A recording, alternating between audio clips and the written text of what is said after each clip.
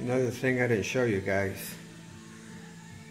When I opened this up the other day after coming back from the desert, I just got fucking tired of dealing with this thing, so I thought I'm going to replace flight controller to something I'm very good at now, is Pixhawk.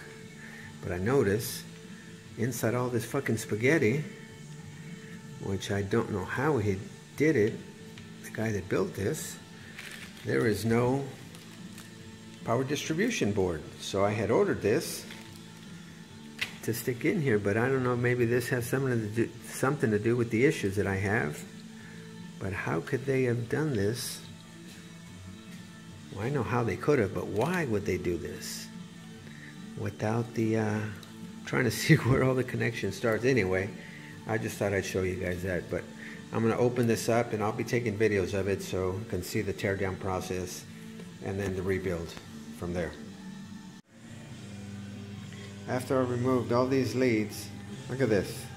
It was all crammed up in here. The majority of them were not being used. They were going here and out to the tip of the motor. Over here, future accessory, but I just labeled it accessory power. No fucking need to have all this shit in here. Look how much cleaner that looks already. Label everything as you go. I don't know if I can show you this, but this connector right there, that ground, black. Let me see if I could magnify that.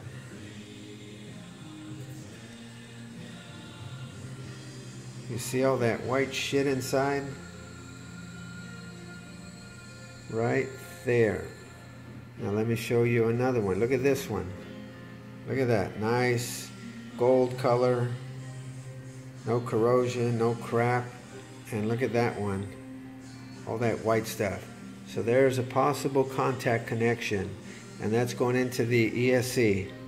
So it's a good time to check right now what the hell was going on there. Maybe that was my problem. I don't know, I was having poor performance on. Alright, after a few hours of work, there is my power distribution board. When you get a chance, or if you get a chance, get yourself a voltmeter, and from the main battery LiPo input, measure continuity to all your pluses.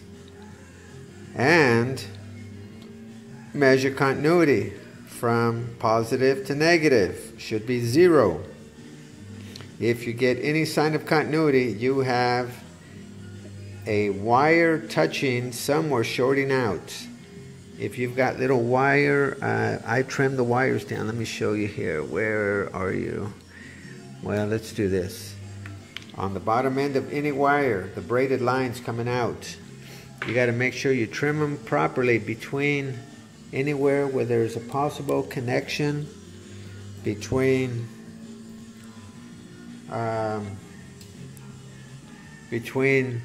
the positive and negative. Any little tiny wire strand that's touching, that's bad news. So make sure you triple check, quadruple check. Continuity from the main lead to all of your positives, and then from your main lead to all of your negatives. You should get nothing.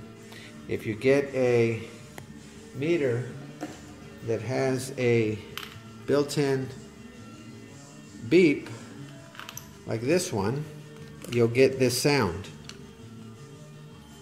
Hear that? As soon as you touch. So I'm duplicating here, negative to positive. So if you touch this on negative and then you go to positive, right there, you should get nothing. But if you get a beep with black on black, red to red, if you get a beep, there is something wrong. Backtrack and double check your work.